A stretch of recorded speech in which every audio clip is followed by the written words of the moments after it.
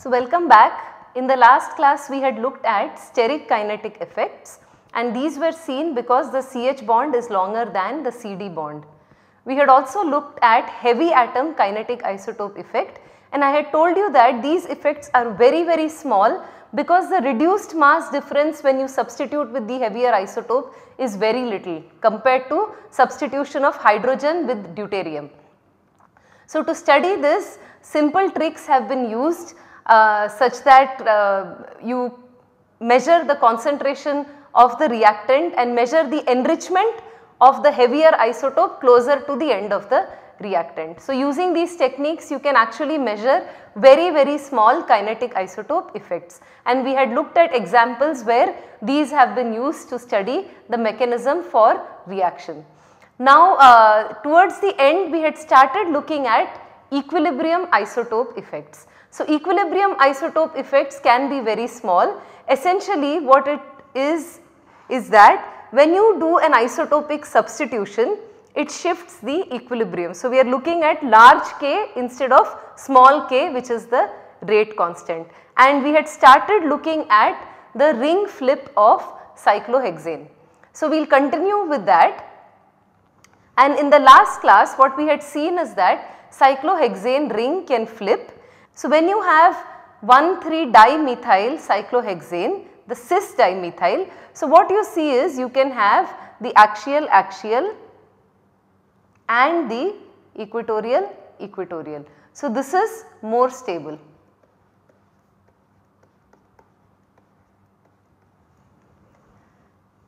So then what we had seen is if you have two methyl groups at the 1 and 3 position. So now what happens is when you flip the ring, so when the ring flip happens, you again have two methyls in the axial position.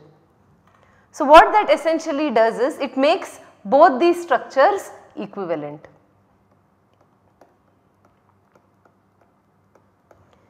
And if you remember, I had told you that in these cases there is a mirror plane going through this C2, C5 position. Similarly, here you have a mirror plane .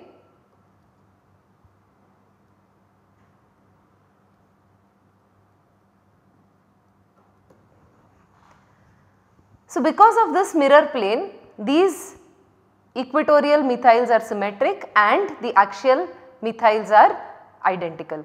So if you measure the NMR spectrum at room temperature, all of these will come as a single line because the ring is flipping. So it is not that you are arresting the axial methyl or the equatorial methyl separately, it keeps flipping. So what is axial here becomes equatorial here.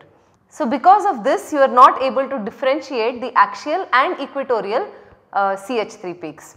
But when you lower the temperature, this ring flip does not happen, because of which you see separate peaks for the axial and equatorial, and the peaks are separated by 9.03 ppm. So what I had asked you to think about before I left you is that if I make a substitution now, so I am substituting one of the methyls with CD3, again are these two structures equivalent in terms of energy, or will one of these conformers be more stable? So to understand this, again you can use the concept of CD bond being smaller than the CH bonds. So when you try to visualize this, you can think of the case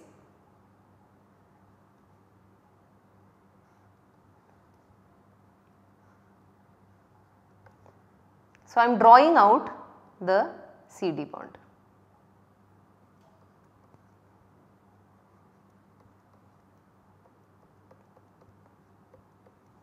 So this is the CD bond, this is the methyl. So this is a destabilizing 1,3-diaxial interaction. You also have a hydrogen which also leads to a destabilizing methyl hydrogen and CD3 hydrogen interaction. So when you compare this with another structure,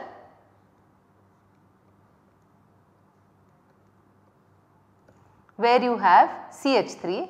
Remember, the CH bond is longer than the CD bond.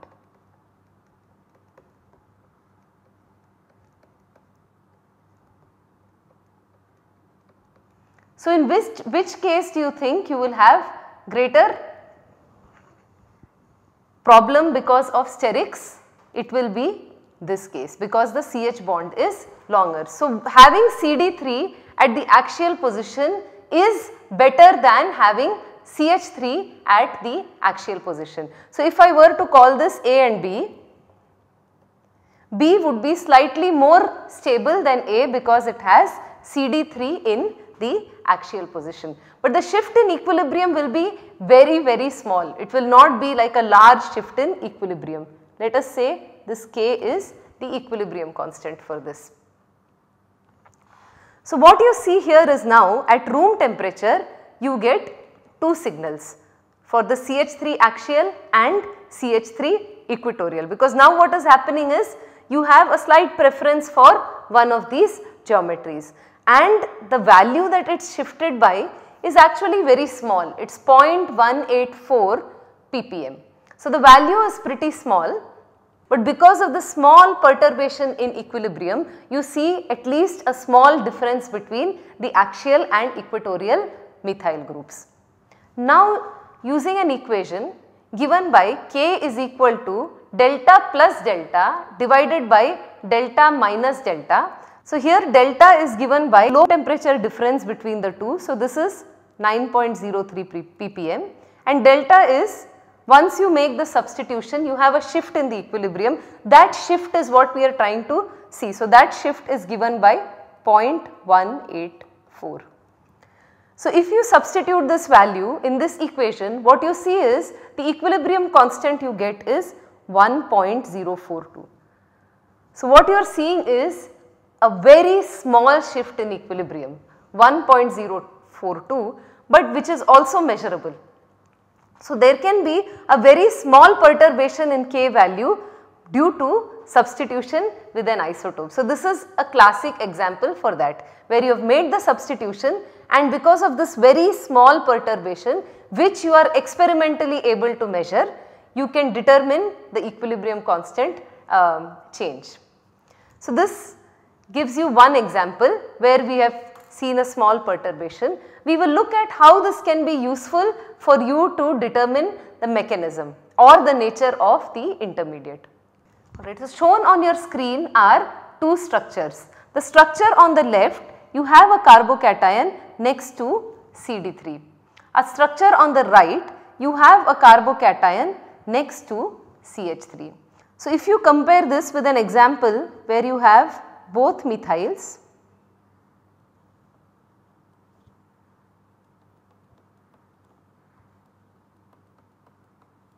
so you have a plus sign here, and then so in the other case you will have a plus sign here, but again both are methyl. So, both these structures would be equivalent. Now, with the isotopic substitution of CD3, what I want to ask you is, do you think there will be a perturbation or a change in the equilibrium, or in other words, are one of these structures more stable? So, if I have the carbocation next to a CD3 versus a carbocation next to CH3, will one of these structures be more stable? You can press the pause button and think about this and try to rationalize your answer in your notebook. So, if you are still thinking, I will give you a hint, think of hyperconjugation. So, when you think of hyperconjugation, in which case would you have greater stabilization? Remember, it is easier to break a CH bond as compared to a CD bond. So, when we were studying kinetic isotope effects, that was the very first thing we had looked at, because the 0 point energy of CH bond is higher than the CD bond. So, it is easier to break the CH bond. So, keeping this in mind, can you now say which of these would be stabilized more due to hyperconjugation? It will be the structure on the right, because essentially when you think of hyperconjugation, so when you are looking at hyperconjugation, as I told you, it is a type of no bond resonance.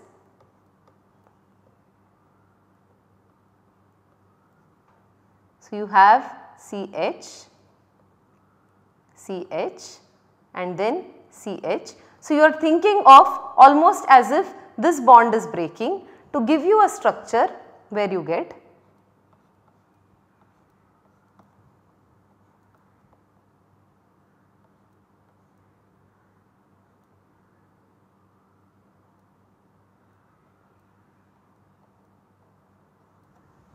So, you are looking at a structure like this.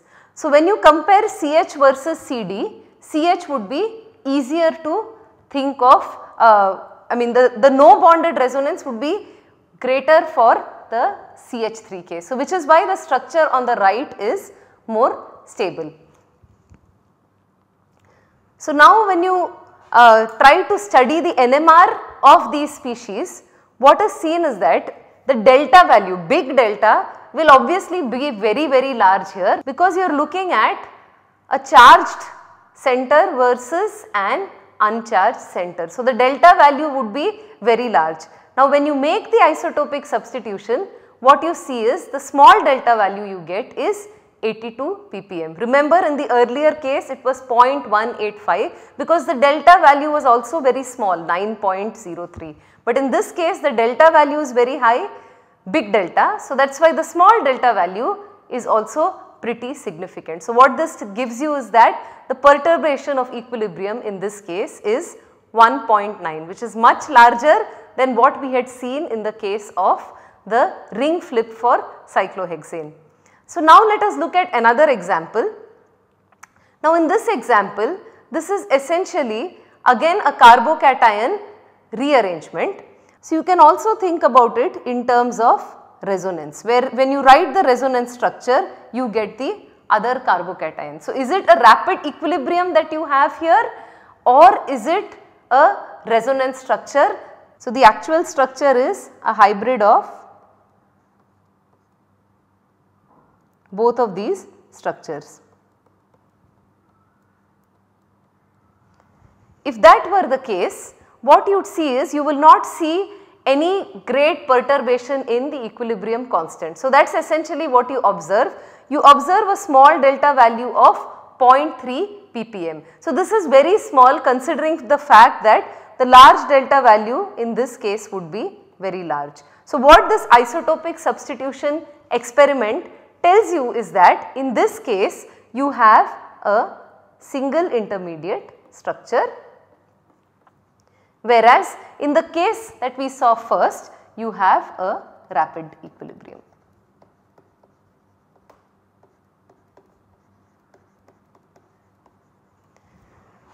So, this method is actually very nice for you to get mechanistic insights into what is the nature of the intermediate.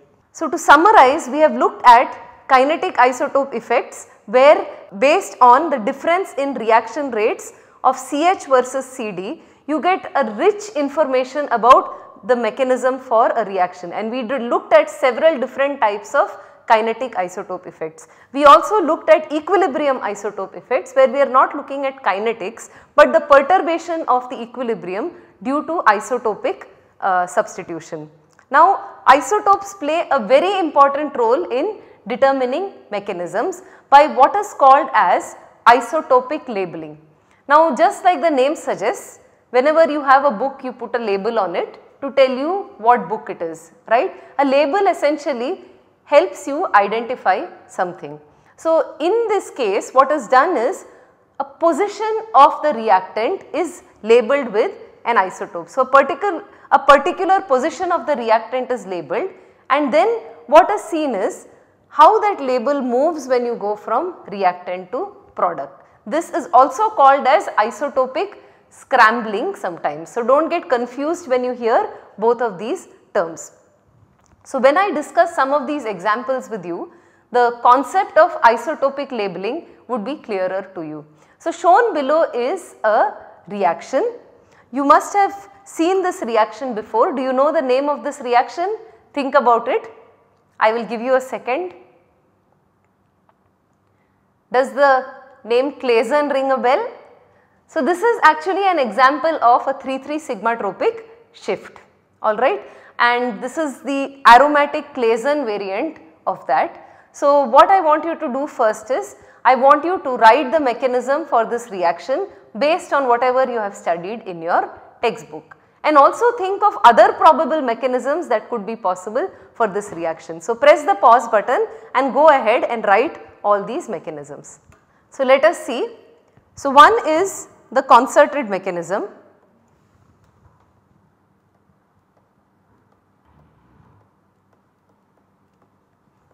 So, this is the textbook mechanism which you must have studied.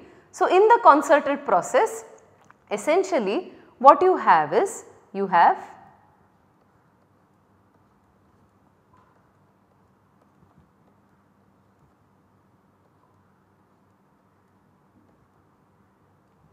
and as I told you, it is a 3-3 sigma tropic shift.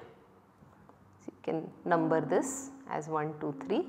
So, you have a new bond forming here, and then you have this to give you the intermediate.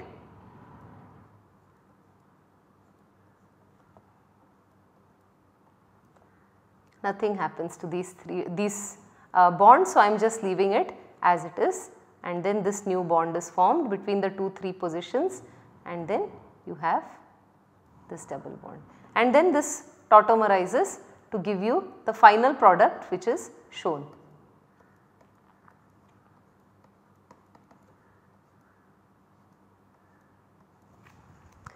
Now, this is the concerted process. Now, what if it is a stepwise process? I can also argue that maybe it is not a concerted process, maybe it is a stepwise process. So, if it is a stepwise process, you can think of a radical process. So, you can think of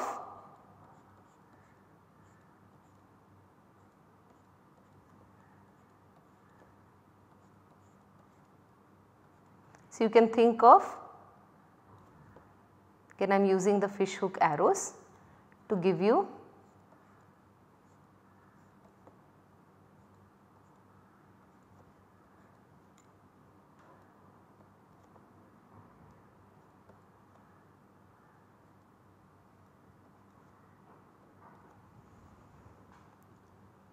and then once you have that radical, you can also imagine this coming together.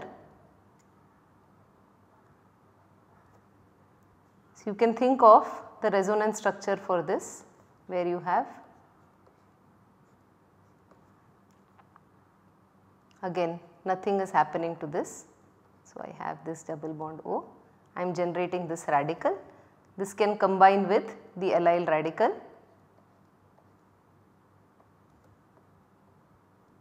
The allyl radical can also rearrange to its other resonance form, and you will get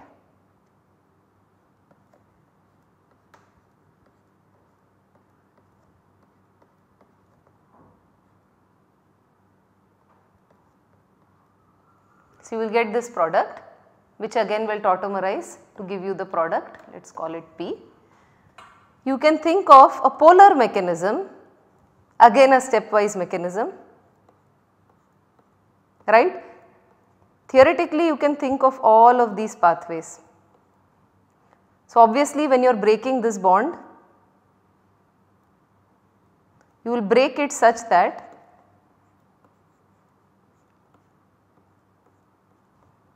you put the negative charge on the electronegative oxygen, plus you have,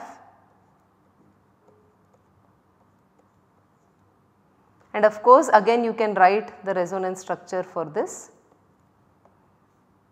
and then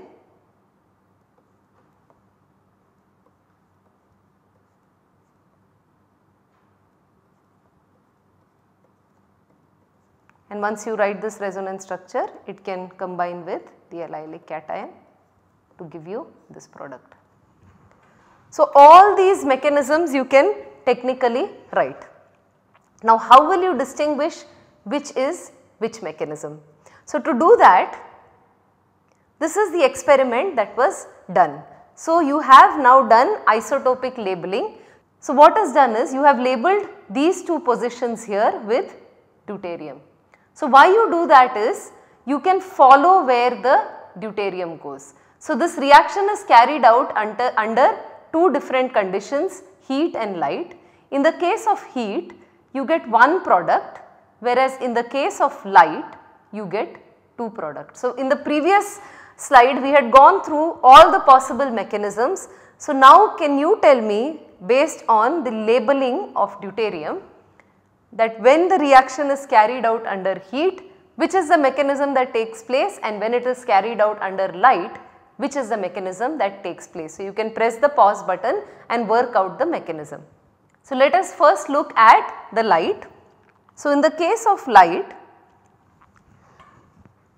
there is a greater chance of homolytic cleavage. So radical generation is highly probable in when you do this reaction in the presence of light. So in the presence of light, the homolytic bond cleavage occurs readily.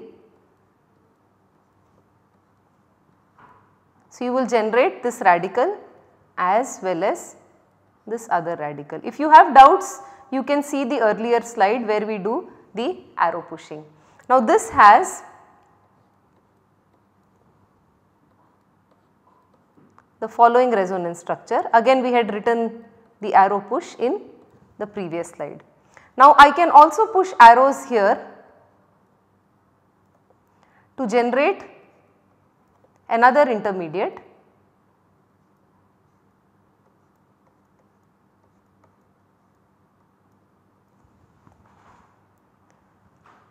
So if this is A, intermediate A can interact with, so there is a radical here, either this radical, I will call it as R1, or the second radical R2. So if intermediate A reacts with radical R1, the product that you get is one where you have no rearrangement. So let us call this product 1. If it interacts with the radical after rearrangement, you get the product 2.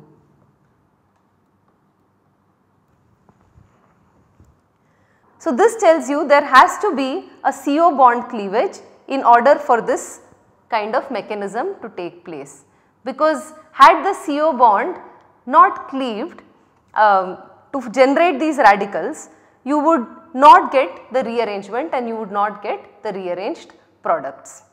Now let us look at the second case. So in heat, since you are getting only one product, it indicates that you do not have formation of a radical or a polar intermediate at all. It indicates that the process is concerted. So what you have is essentially a concerted process like I had shown you, where it is a 3,3 sigmatropic shift.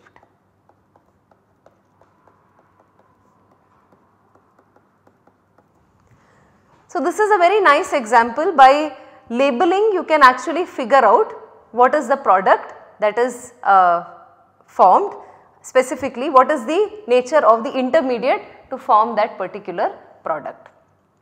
Another example is in nucleophilic aromatic substitution reactions. So there are two reactions shown in the screen in front of you. Shown in red is actually a labeling of carbon here. So you have isotopically labeled the carbon atoms which are shown in red. In the first reaction what you see is when you add sodium ethoxide in ethanol, so you are essentially displacing the Cl at the same carbon. So whichever carbon was labeled, you have displaced the ethoxide. Now in the second case what you see is you have again the labeling on the carbon, you treat it with a base and liquid ammonia. So your nucleophile here is your NH2, and what you see is the NH2 can be at the position with the labeled carbon or right next to it. So now what you need to think about is the mechanism for each of these reactions. So obviously the mechanism is not the same because you are getting a different product distribution in each of these cases, and the starting material, the big difference here is you have a nitro group here. So now I want you to think about what could be the mechanisms for both of these reactions and write them in your notebook. So, in the first case, since there is no displacement or no scrambling of that carbon which is labeled, what you can say is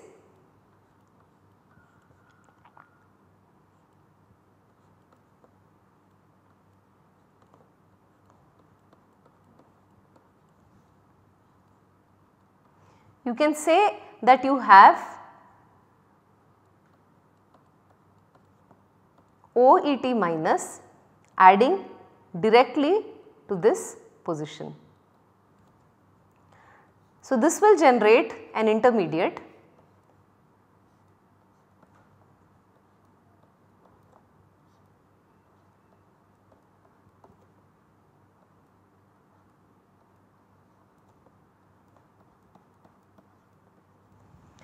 So, this intermediate is highly stabilized because you have this nitro group next to it. So, if I were to draw out the structure of the nitro group,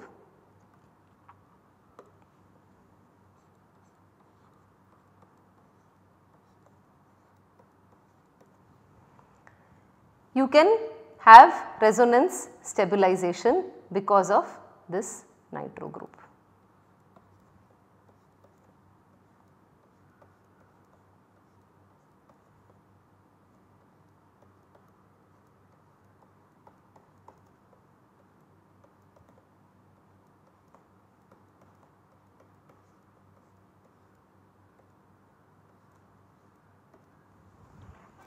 So, you have this additional stabilization because of the nitro group. That is why this reaction goes via direct nucleophilic attack at the labeled position. So, your labeled position here is this carbon.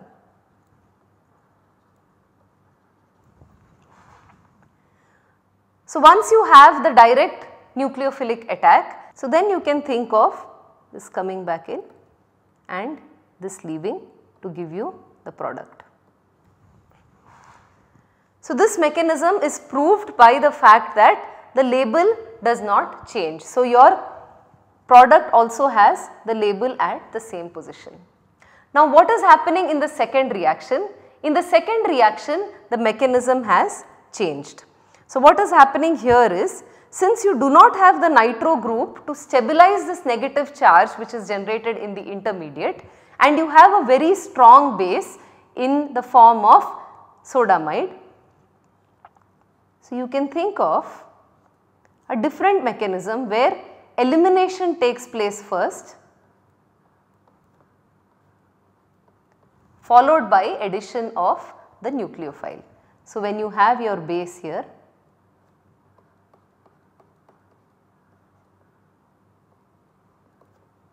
we will abstract a proton to give you a product. Sorry, not a product, it will give you an intermediate, and this intermediate is called a benzene intermediate. So, as you know, the benzene is not very stable. Now, let us put the labels back so that you know. So, see, labeling helps so much to keep track of the carbon atom. So, this is where the label was, and in the benzene you have the label here. Now, once your nucleophile comes in, your nucleophile can actually add in at either of these positions.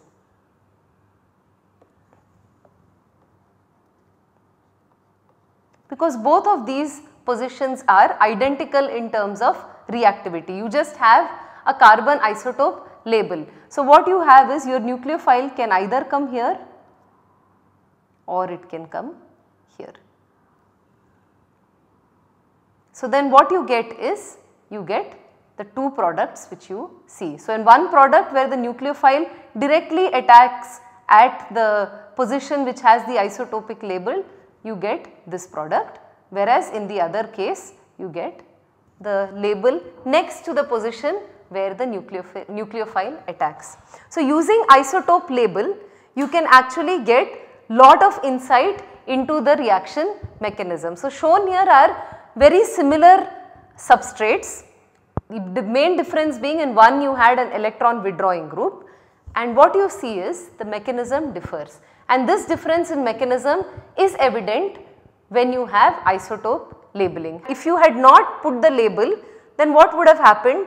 Both of these would have become identical, because you would have just, without the label, both of it would have just given you aniline.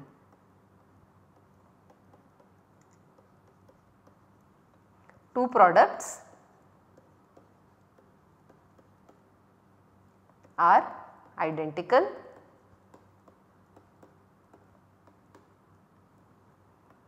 without label.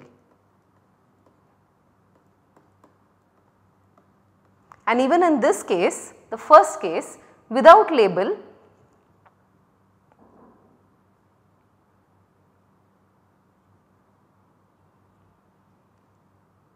so the first case,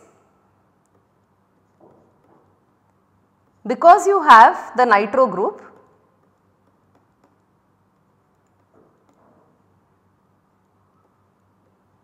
you can still figure out the mechanism without the label, because the nitro group essentially acts as a place for you to determine what is going on.